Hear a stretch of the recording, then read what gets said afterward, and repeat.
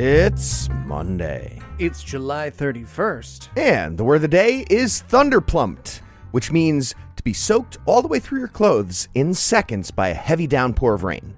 Used in a sentence, I'm pretty sure thunderplumped is also a sex thing, like puzzle in a thunderstorm. Yeah, at the very least, it'll make you slippery for when the goat gets there. Yep. Oh, yeah. you're into goat stuff. I didn't realize you were pansexual. Yeah. I mean, It's perfect. it was either a joke about your fucking kids. I chose the right route, is what I'm Yeah, saying. no, much appreciated. I'm Eli Bosnick. I'm Michael Marshall. I'm Heath Enright, and broadcasting delayed from the New World and the Old World, we are the Skepticrats. On this week's episode, aliens are real. Rishi Sunak falls narrowly short of being the biggest loser in half a century. And after his MyPillow garage sale, Mike Lindell's net worth remains at approximately negative $1.3 billion. But first, the rest of the intro music. Joining me for headlines tonight are my fellow Skepticrats, Michael Marshall and Eli Bosnick. Gentlemen, before we get started, I'm thinking we fire up a weirdly aggressive argument on the internet. Do you actively wash your feet in the shower? Ugh, I'm always so worried about giving like the wrong answer that people will judge in these situations. Yeah, so I just right. never shower to be safe. Oh, there you go. Nailed it. And no, it's fine, right? Because your feet just get washed automatically if you use them to wash the rest of your body rather than using your hands. It takes a bit of practice and some flexibility, but it's a complete time saver once you've perfected it. That is genius, actually. I am probably going to hurt myself trying to learn that. Okay. In our lead story tonight, the race for the Republican nomination in next year's presidential election is heating up. And what we're seeing now is Donald Trump and Ron DeSantis and all the other insane GOP candidates playing a game called What's the Perfect Happy Medium of Bigotry to Get Republican Votes? And it looks like Ron DeSantis decided to draw his line after slavery had pros and cons, that being part of the public school history curriculum. He's good with that. But he's drawing his line before literal Nazi imagery in his ads. It's a weird line. It's a weird line. He's drawing his line before that now, Heath. He's got to have something to ramp up to, you know. Well, it's either that or maybe he's just worried about infringing the Nazis' copyright. Because I think he's on 2 strikes already from YouTube and he does not want to lose his channel. Sure, yeah, that's fair. That'd be trouble. Got to go to Rumble. Yeah. So a big thanks to Karen for the link. And also, sorry about your name getting turned into a synonym for Lady Nazi. That's got to suck. SkepticratNews@gmail.com if you want to help out. So I'll start with the literal neo-Nazi who was working for the Ron DeSantis campaign. His name is Nate Hochman. And also Ron DeSantis, I guess. No, his name is Nate Hochman. And he looks like a recessive gene just bubbled out into a human body like an amoeba somehow, but with multiple cells. Like whiter than me and more recessive than me. Not good. He should not be a white supremacist. He knows better than anybody that we are in last place, if any place. But that didn't stop him from creating a Ron DeSantis video featuring the Sonnenrad symbol. That's the lightning bolt sun wheel thing that Heinrich Himmler literally installed in the headquarters of the SS inside a Nazi castle. Yeah, I inserted a picture of Nate Hochman in our notes, and he looks like he just said, "May I say you're looking and smelling very fertile today, my dear." It somehow does look like that.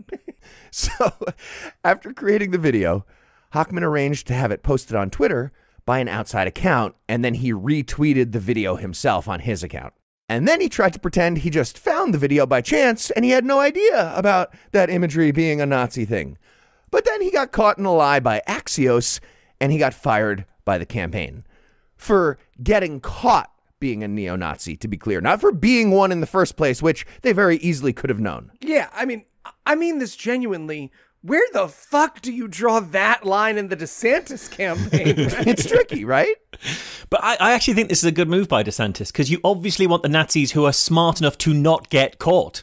But if that is what he's going for, he needs to focus more as recruiting on Argentina or Chile. There's plenty of them there. Or, the center of the hollow earth where all those Nazis hang out. Yeah, there you go. George Santos. Nah, he's getting caught now. All right, well, that brings us to the new curriculum for Black history in Florida public schools. This really happened. the state's Board of Education officially approved new guidelines last week that align with the Stop Woke Act of 2022 that Ron DeSantis championed. In terms of Black history, that made it illegal for teachers to take sides on topics of race, like, for example, the question, are we pro-slavery or anti-slavery in retrospect? You can't take sides on that. You have to be balanced. The new curriculum presents both sides in a fair and balanced way so we can get a nuanced understanding of human bondage, pro or con. In particular, one of the new talking points on the pro-slavery side is about the important educational opportunity that was made available to people who were enslaved. Students in Florida are going to be taught that slavery gave its victims, quote, personal benefit because they, quote, developed skills. You're welcome, slaves, I guess? Sorry, 1 second, Heath. Hi, yes, I'd like to enroll in Florida public schools. Yeah, no, specific request. I'd like to be there just for the first day a white teacher says that to a class of Black students. You're all full up? Okay, no, I understand. They were full. They were full. But slavery was an education. Like, what? Learn what a cat o' nine tails feels like and develop enduring torture skills. Just remember, every atrocity is just a learning opportunity in Florida. This is the job creators. Great. Yeah. So we'll see how it goes for DeSantis in the polling. Maybe he found that Goldilocks zone of hating stuff to get those Republican primary voters. And if not, there's a whole field of candidates creating their insane D&D characters with a list of phobia scores of their bigotry instead of character traits. That's the GOP field now. All right. Well, I think we're going to need a quick break for a word from our sponsor, Policy Genius.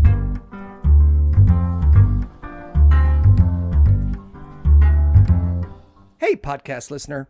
If you don't listen to Marsha's other shows, you might not be aware that starting this month, our very own Michael Marshall quit his corporate job and is now solely a skeptical activist. That's right. And that, of course, means that he is poor now. Poor indeed, Heath. Poor indeed. Hey! But just because Marsh now scrounges up his meager meals of porridge and haberdasher with whatever the skeptical community leaves him doesn't mean when he dies he needs to leave his family as destitute as he was in life. That's why there's Policy Genius. I am not destitute. Look, I just got this jumper. Policy Genius knows how valuable your time is. That's why their technology makes it easy to compare life insurance quotes from America's top insurers in just a few clicks.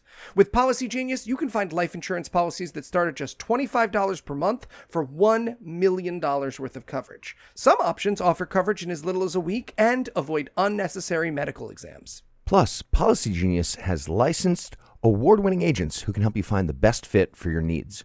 They work for you, not the insurance companies. That means they don't have an incentive to recommend one insurer over another, so you can trust their guidance.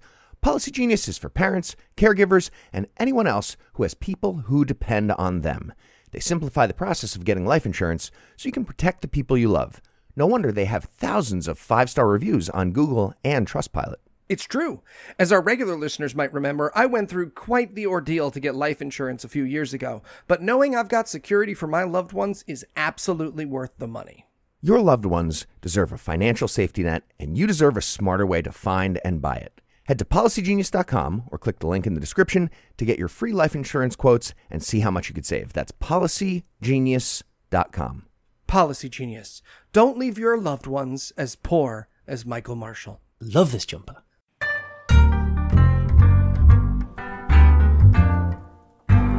And we're back. Next up in headlines in Close Encounters of the Word kind news, skeptical activist Michael Marshall and also all of physics are looking pretty silly right now because a very reliable witness testified before Congress this week that aliens are real. That's right. We've captured their spacecraft and even have their bodies.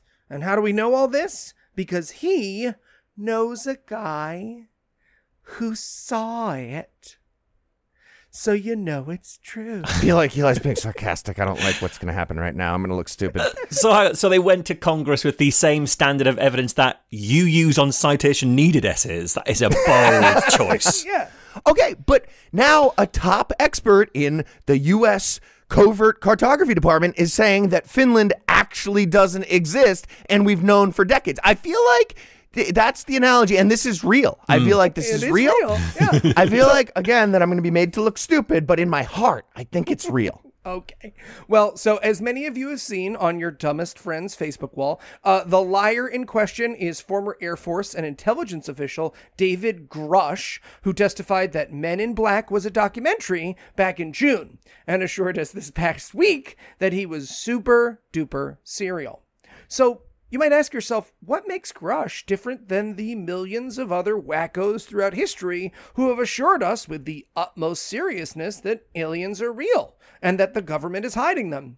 It's not his credibility. He's significantly lower ranking than the other folks who have made this claim. It's not his evidence, because he doesn't have any. It's the fact that he's testifying before the dumbest fucking Congress in history, since beating each other to death with sticks was a viable form of political debate. That's what the difference is. Okay, but physicists and astronomers called the testimony potentially even credible, Eli. That was in the article, those exact words. That's right. Phil, you guys are in on it. You and Marsh are in on big, there are aliens maybe. So there are two clarifications worth making about this story. The first is that there are very real revelations of unidentified flying objects that are often lumped in with aliens taking place right now. Right? And unidentified flying objects are just things that we don't know what they are. Raindrops near cameras, bugs at an angle, hoaxsters. Those are all unidentified flying objects. Their unidentifiableness is as real as aliens are not. And that is always a thing that bugs me, like, the most about UFO believers. You can't say it's an unidentified flying object and therefore I know what it is. Like, its unidentifiableness can't be evidence that it's the thing you're identifying it as. It doesn't work that way. Okay, I have no follow-up right now. I have no follow-up to that. Think on it. And second is... Hold on. No, I didn't have it. Go. And second, and this doesn't get talked about enough, this kind of thing, right? Aliens crashed in spaceships and we have their bodies. It's, as far as we know, literally physically impossible, right? Look, this has been explained better other places, but we've looked really far with telescopes. If there were an alien civilization capable of spaceflight, we'd have seen them. And since we haven't, that means any aliens that visit Earth would have to be somehow invisible to us or capable of intergalactic travel, which, as far as we understand it right now, defies the laws of physics. Right, exactly. And the thing is, even if they were here, they probably would have come in sort of similar looking crafts. So the fact that there's such a wide range of fuzzy shapes that people claim are spaceships is either evidence that they're not spaceships, or it's evidence that dozens of different alien species all just happened to get to Earth around the same time. Like, this planet was that cute little neighborhood they all just decided to gentrify. It's one of those two things. Okay, well, that's a trend we know about in, real estate, Marsh. And also, I would like to point out that it's also possible that the aliens came all in one shape of craft, and they also brought decoy shapes of crafts as the perfect smokescreen, and now they wait. Exactly. to profit or something. Fuck, it's not working. My thing's not working. So for those of you wondering, the options now are that either someone was messing with this dude, or all of physics has just gotten lucky up to this point about being correct about things. Either way, people like Marjorie Taylor Greene and Lauren Boebert are going to ask questions in these hearings, and I can't wait for it. I'm here for it, everybody. And in time to say goodbye, election news, there are few sweeter sounds than the long, drawn-out death rattle of the Conservative Party as it coughs and splutters its way into obsolescence at the next general election. And last week, we were lucky enough to hear not just one rendition of that death rattle, but a full reprise and an encore. Because I'm talking about the 3 by-elections that took place on July 20th, which resulted in a humiliating and historic defeat for the party in government. Ooh. I don't know, Marsh. I find British elections hard to follow for the same reason I find Major League Baseball here to follow here in the United States. There's 162 matches a season. They're super boring unless something terrible happens. It's fair. Okay. But Rishi Sunak is the Jackie Robinson of UK prime ministers. I feel like you're being super negative, Eli, about baseball and this, right? So, first UK prime minister of color. Isn't that a big deal? Aren't we happy about that? No? I mean, yeah, I guess, but I think every single person of color in Britain would have preferred it was anybody else, essentially. He's sort of like the default choice. Including Rishi Sunak. Oh, God, absolutely. Absolutely. So maybe not the best example of Jackie Robinson. Okay. So, a bit of background here. When a member of parliament resigns or has to leave office outside of a general election, we hold a special election to replace them. They could actually even stand at that election. For example, if their seat has gone to public review because they got found in breach of ministerial standards, they could say, well, I think I'm still the person for the job, and run for that election. Here in the UK, those midterm elections are called by-elections because they could go either way and because Conservatives would prefer that they didn't exist in the first place. Oh, well, if that's the convention, they should name them poor people elections, because then right. It's clear. But the thing is, they do exist, and on July 20th, we saw 3 all at once. There was the Somerset and Frome election, which was up for debate after the Tory MP was suspended over allegations of sexual harassment and after being photographed posing next to a very obvious pile of cocaine. Okay. He looks like he's about to say in this photo, "You didn't get the cocaine in the shot, did you?" On this giant lasagna pan. I know! It's so weird. Yeah, he clearly thought it was maybe going to get cut out, and then he was like, oh, it was in, I like to make fresh pasta from flour on the back of this giant lasagna pan. This were the best surface for pasta. So that seat in Somerset and Frome was won by the Liberal Democrats, with the Tories losing 26,000 seats, or 29% of their support in the process. That is the 10th largest majority overturned in the history of UK by-elections right there. Okay, I'm keeping track. Destroying economy by severing European membership. Yes. Cocaine? No. It's good to know where Britain's priorities are. Okay, they found a line. For me, though, I'm just angry about the whiskey that he ruined with fucking crushed ice in this picture. That bothers me more than anything else. Oh, yeah, he needs sacking for that alone, absolutely. He's going to put in a ninja cremini in a second. So that was the first election. And then there was the Selby and Ainsty by-election, which went up for election when the Tory MP Nigel Adams resigned because Boris Johnson didn't give him a peerage in the resignation honours list that Johnson did when he left office. So because Adams wasn't given the position of power for life that he felt he just deserved, he decided to take his ball and go home in a move that would be so childish and ridiculed. It would be like ridiculed by literally any child around. And it essentially was ridiculed by a child, given that the Labour candidate who won the seat is 25.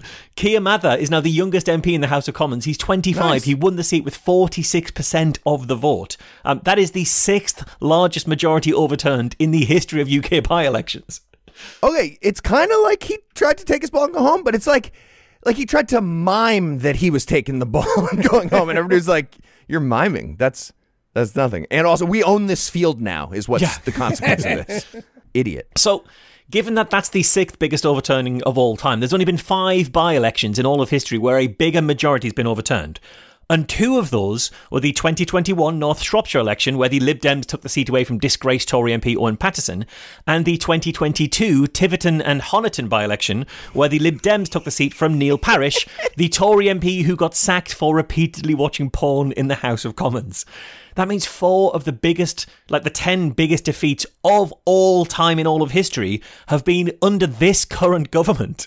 And that's not even mentioning the 2022 Wakefield by-election, which Labour won after the Tory MP Imran Khan was convicted of sexually assaulting a 15-year-old boy. Okay, maybe it just took you guys a couple thousand years to take an election called Tiverton and Honiton seriously, Mark. I mean, I know how long it would take me, and it's a couple thousand years, Mark. Yeah. Okay, he said North Shropshire, and then he said those 2 words. I started laughing. I felt like Marsh was genuinely just making up British words and seeing how far he could escalate before we were like, come on, are you just making up noises that are Britishy? I mean, I'll be honest, I've never heard of Tiverton before either. There's parts of this country that do not matter, and Tiverton, I think, must be one of them. still, all of this, it wasn't all bad news for Rishi Sunak, because there was a third by-election on July 20th, which was the Uxbridge and South Ruislip election, which was a seat that was up for grabs after the... It's a real place. It's a real place. It's near London. It's right near London. Hampshire. Look, I live in a country where we have more than 5 different names for places. It's not like Springfield, every fucking third village you go to, okay? We have a bit more invention. Oh, that would be silly, Marsh. But also, Uxbridge and South Ruislip, that's a seat that was up for grabs after the incumbent MP decided to quit rather than serve a 3-month ban or suspension for serious violations of parliamentary ethics. That previous MP was the former Prime Minister Boris Johnson, who was the person in charge when every one of the by-elections that I've mentioned so far had to be called. He was there overseeing the reason all of these had to be called. Wow. Your government is getting more and more like playing a board game with Heath by the second, Marsh, just so you know. There's Okay, double fucking stamp and a triple get stamp. good. Whatever. If I chop your hands off with scissors, that beats rock. That's just how you can't play. I won. Make a rule about it then. Rishi Sunak's Tory party went into the Uxbridge by-election with the prospect of Sunak being the first Prime Minister to lose 3 by-elections on the same day for 50 years, since like 1973, something like that. But the good news is, for Rishi, that his candidate actually won in Uxbridge. The less good news is that they managed to turn a 15% lead that they had under Johnson into a 1.5% lead. They won by 495 votes, which is not a lot of winning margin. It's so slim, and to be honest, I actually prefer it this way. Because the thing is, if Sunak had lost all 3, he'd have ducked out of all the interviews, he'd have hidden from any scrutiny, we would never have seen him. But he was actually in Uxbridge for the results here, and because he won, he had to give an interview, which was the most dead behind the eye celebratory speech you've ever seen, about how delighted he was to have been fewer than 1 QED's worth of voters away from being the most disastrous Prime Minister in half a century. So, until we get to see Sunak firmly destroyed at a general election, I'll take being able to watch him having to grit his teeth and pretend that being crushed to an almost but not quite historic level is actually constituting a victory. Yeah, in America we call that Republicans since 2016. I'm sure they've heard of it over there. It's a winning tactic for sure.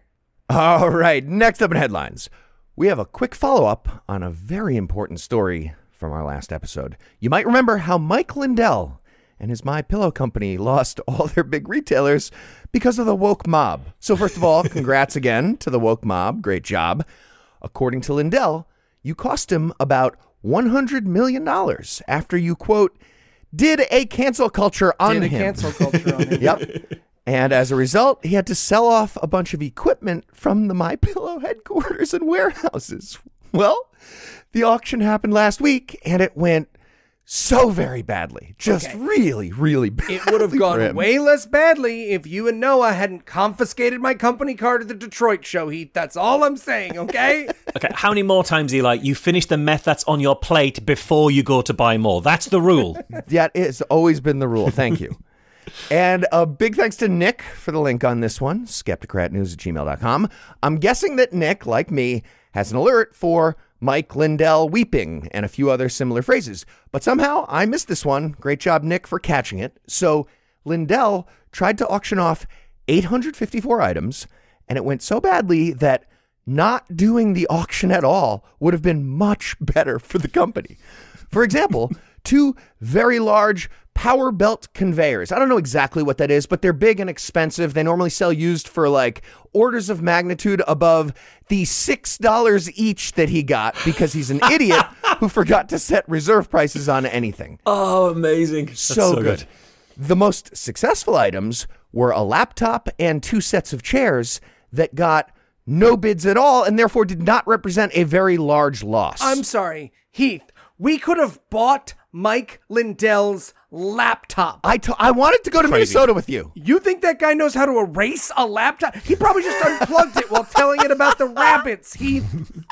We could be in the news. We really should have gone. Fuck. That's exactly it, right? Because the chair's going unclaimed. Okay, I get that. This is the MyPillow guy. Those chairs are going to be about as comfortable as sitting hemorrhoid first on a washing machine on spin cycle. So yeah, no one wants those chairs. But how did nobody bid on the laptop when every right-winger has been yelling about Hunter's laptop with every other breath they've taken in the last 5 years or whatever? This is why the left loses elections. We're just not opportunistic enough.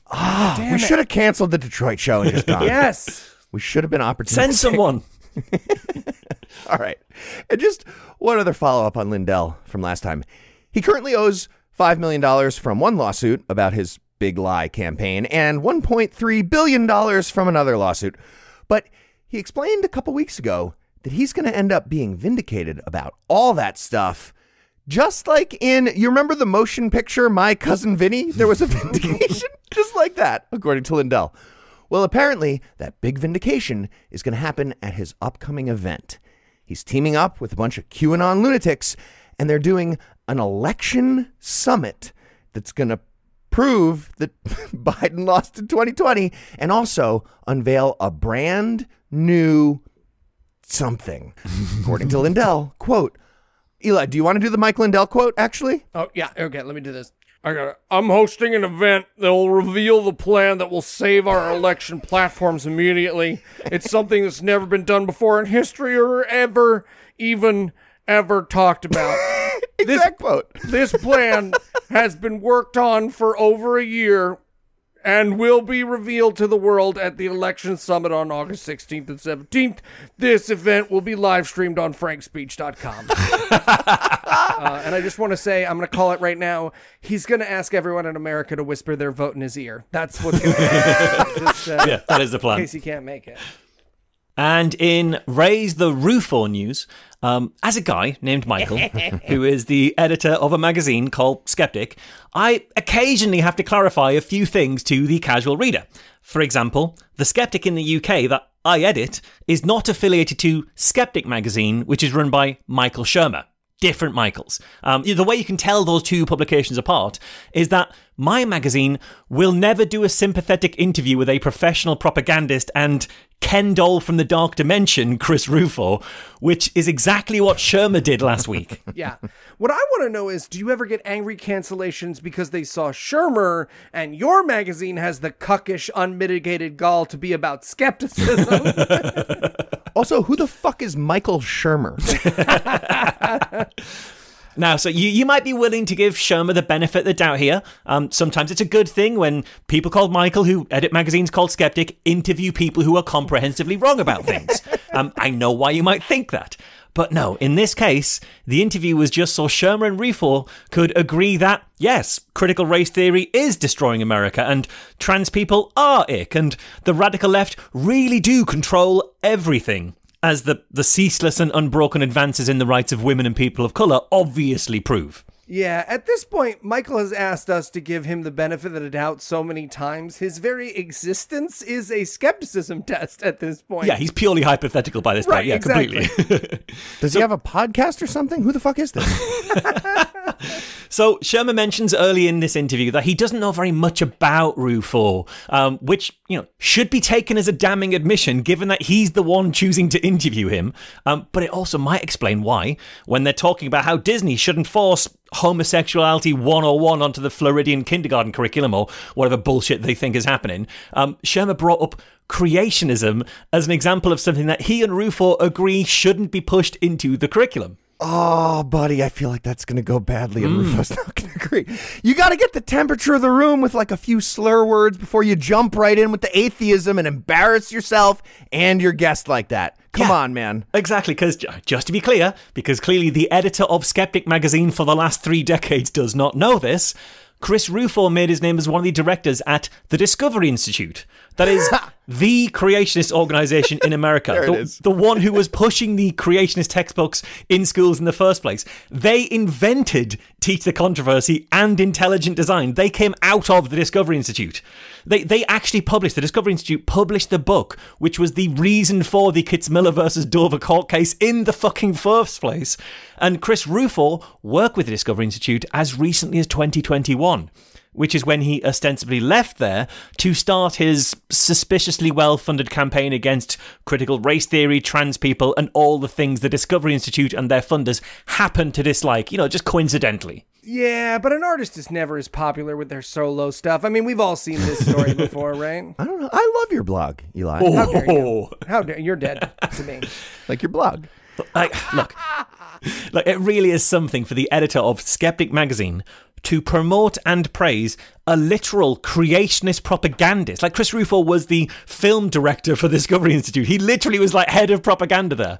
And for Shermer to praise him and promote him and think it's not even worth mentioning in passing who Rufo even is to the audience, Clearly, whatever level of research Shermer did into Rufo, it started and ended with, cool, he agrees with me about the woke, so he must be worth supporting, right? Right. Yeah, I think he probably just reverse image searches anti-Semitic cartoons in someone's mentions and then goes from there at this point. Okay, so Himmler Sunwheel thing to Ron DeSantis, obviously, literally to Chris Rufo getting appointed to the board at New College of Florida by Ron DeSantis earlier this year. Yep. Seriously, back to anti-Semitic bacon in 2 steps. That's real just now. It is, yeah. So this kind of bullshit is an embarrassment to the word skeptic. That and the fact that Shermer has recently been claiming that conspiracy theories are actually a good thing, because real conspiracies do actually exist sometimes, so conspiracy theories are good. So, Shermer has been making kissy faces at conspiracists and their audience for a while now. Still, he seems to only have gone as far as making kissy faces, so I guess that constitutes personal growth at least. Oh, that's a wonderfully legal way to say Michael Shermer. Well done. So there are magazines out there called Skeptic, edited by guys called Michael, where you won't be unknowingly and uncritically presented with creationist propagandists with zero pushback. So if actual skepticism is what you're after, rather than blinkered and partisan hackery, you might want to give that magazine, the UK one, a Google. Absolutely. The real one. And in All My Exes Work Like Texas news. If Elon Musk's insane policy changes and massive layoffs were his attempt to kill Twitter, this week can only be categorized as a post-mortem mutilation, as Musk's attempt to turn the website's name from Twitter to X failed so miserably in every possible fucking way that it could. Yeah, no, I get it. You can't be accused of tanking Twitter if there is no Twitter. He's so smart. It's 4-dimensional chess. Okay, but the Tesla Model Twitter is kind of tanking too, Marsh. Yeah. I'm sure he's got a plan. Yeah. I'm sure he's got a plan. Because 4-dimensional chess. He's a genius. Okay. Now, I want to say at the outset that what I'm about to tell you is just a tiny fraction of the batshittery that went down, and I'm sure will go down before I finish saying these words and you download the podcast. But I could truly have taken up our entire episode this week with bullshit. I think I've curated some of the best. So, first and foremost, the sign.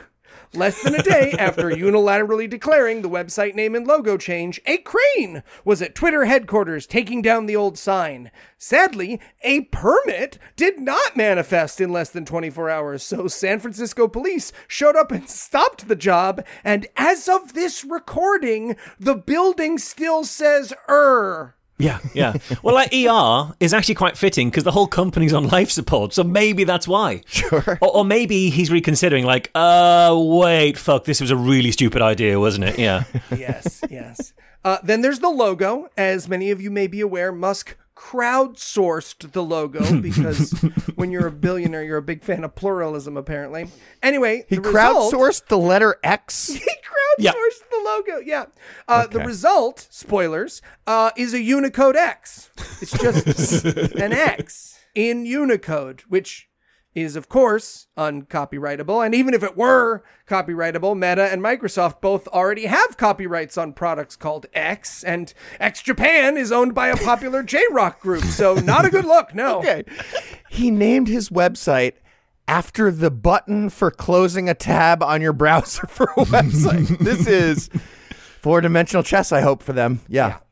Meanwhile, inside the building, the remaining employees were treated to the complete removal of all mentions of the old logo and title, with the X being projected onto the inside walls of the building, and meeting rooms renamed things like Exposure and Sexy, spelled S3XY. Yeah, and inexplicable and quixotic and exasperating and toxic. Oh, on the plus side, there are plenty of appropriate names so he can have all the meeting rooms he wants. Although he's fired all the staff, so there's literally nobody to have meetings with anymore. Yeah. You said we need ex-employees. I don't understand what we were supposed to do. Now I know what you're thinking. Sure, Eli, those are the downsides, but what are the upsides? Well, I'll let Mr. Musk tell him himself. Quote, Twitter was acquired by Xcore, both to ensure freedom of speech and as an accelerant for X, the everything app. This is not simply a company renaming itself, but doing the same thing. The Twitter name made sense when it was just 140 character messages going back and forth like birds tweeting, but now you can post almost anything, including several hours of video. Yeah. So this he's right. This isn't just a company rebranding and then doing the same thing. This is a company rebranding and then exploding in a fireball like a Tesla going over a fucking speed bump. Yeah, exactly. He concluded the tweet by assuring users that X would be a place for, quote, comprehensive communications and the ability to conduct your entire financial world. What? He concludes the Twitter name does not make sense in that context, so we must bid adieu to the bird, end quote. Yeah, cool. Yeah, finally, we have slur words and Tucker Carlson videos and crypto all together in one place. It's like the internet of the internet that he invented. Yes, cool. totally. I'm just going to switch over all my banking to that now. One last thing about this story, and it's been pointed out online, but I just have to mention it. Elon Musk has been trying to make X a thing for literally his entire career, right? He started xspace.com in 1999. His space company is called SpaceX. The Tesla model is Model X. He also named his son X. His AI company from last year is called XAI. His originally proposed name for PayPal, XPay. So yeah, all it took was $64 million, but he finally put his stupid name idea into the world for everyone to make fun of. There you have it. On Threads. Yeah. And in Wotton dressed as scam news, that works if you're British, trust me. Here on the left of the political spectrum, it's rare that we get to experience anything genuinely good or even like uncomplicatedly positive. So instead, we've got to follow the old German mantra of Schadenfreude is your Freunde. And that's why this week the Byline Times published the results of their 3-year investigation into Newsghoul and New Zealand's answer to Tucker Carlson, Dan Wotton. Okay, Marsh put a picture into the notes of this guy. He looks like he clearly just now took a shit and hid it somewhere, and he wants you to ask about it, but you haven't yet, so he has this dumb smile, like, come on. Where did I shit? Mean, for those who aren't aware of Wotton, he's the former editor of the Sun newspaper, he's a columnist at the Daily Mail, and he's the We Can't Be Homophobic, one of our presenters is gay correspondent at GB News, the TV channel. But Wotton has also been running something of a parallel media career, catfishing, tricking, and bribing unsuspecting men into sharing explicit sexual material with him. Which is weird, because I feel like the only way he could have success by propositioning men is if he was using his face as some kind of unregistered pepper spray collection device and then was reselling the pepper spray. So I'm really interested to see how this went out. Okay, I'm looking at the picture that tracks. I really do want to wring out his face like a towel if I could. Yeah. That would be something desirable to me. Now. So, according to this extensive investigation by Byline Times, Wotton posed as a fictitious showbiz agent to offer men £30,000 for sexually explicit photos and videos. And he was also bullying and sexually harassing a series of staffers at The Sun and then silencing victims with NDAs and large payouts. There's even evidence that when The Sun won their libel case against Johnny Depp and they got a payout, Wotton used some of those funds to pay for a porn star to make him videos that he then used to catfish his victims. He even had The Sun's finance team set that porn star up as a payee on their system so he could misappropriate the funds that way. Because he was too cheap to pay for his own porn, even when he was going to use that porn as bait in a criminal enterprise. Wow. I mean, to be fair, that was probably the most responsible payout The Sun made all year. Like, And look, like, all of this is sordid and squalid and sleazy, but it wouldn't be a story worth discussing had Wotton not spent so much of his career gloating over the misdeeds and misfortunes of others in the public eye. So when the TV presenter Philip Schofield had an affair with a younger man, Wotton revelled in condemning him in the harshest terms. Lily Allen, the pop star, she said the stress from being constantly bullied and surveilled by the Sun was part of the reason that she'd end up getting blackout drunk, photos of which were then regularly on the front page of The Sun, Wotton's paper. Prince Harry sued Wotton over the Sun's harassing coverage of him and Meghan. I think that's still going through the court cases now.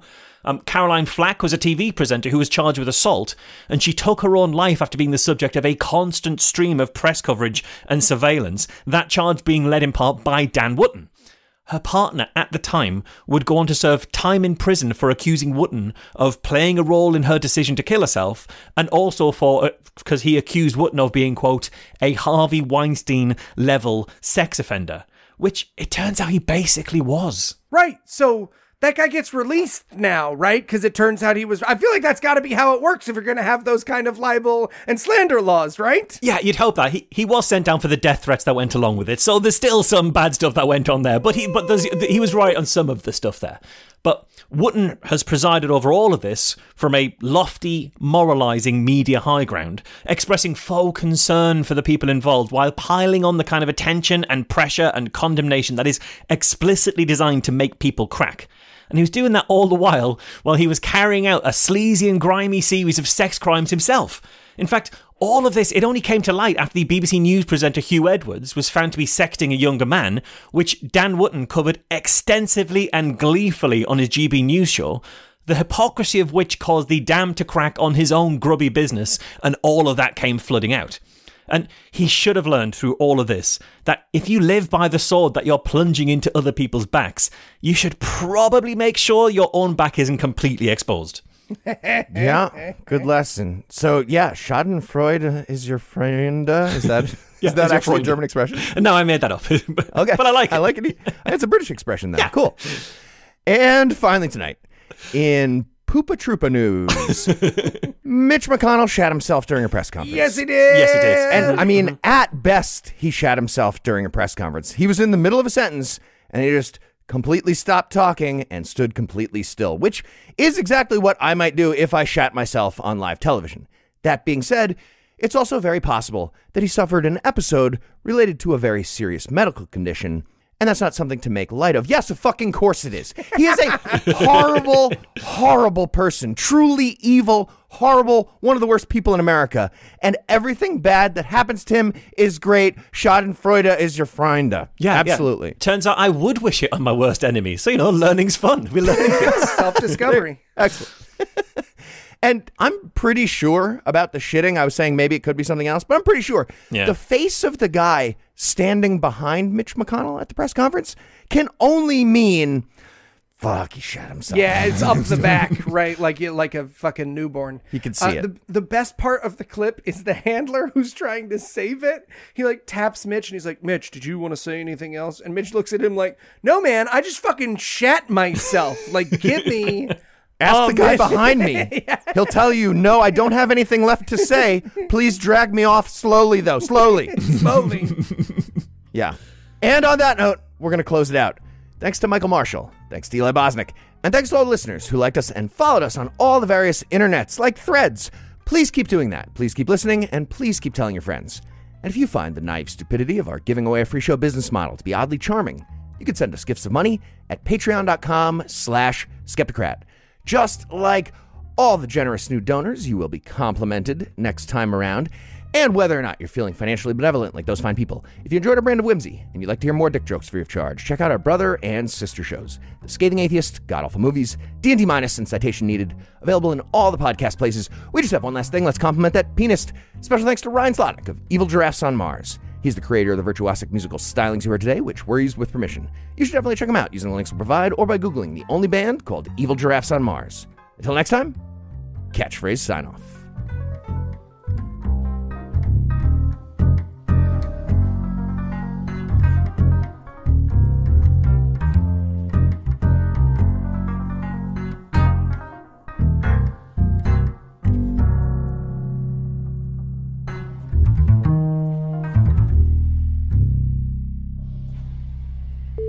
Hey, Heath, who's trying to line Shut up, the I'm doing a tracks 5 right count. Shut up. Start saying numbers, Eli. 1, 4, now. 7, 2, 5, 4, 4, 4, 5, 4. 4. God damn it. The preceding podcast was a production of Puzzle and a Thunderstorm LLC, copyright 2023, all rights reserved.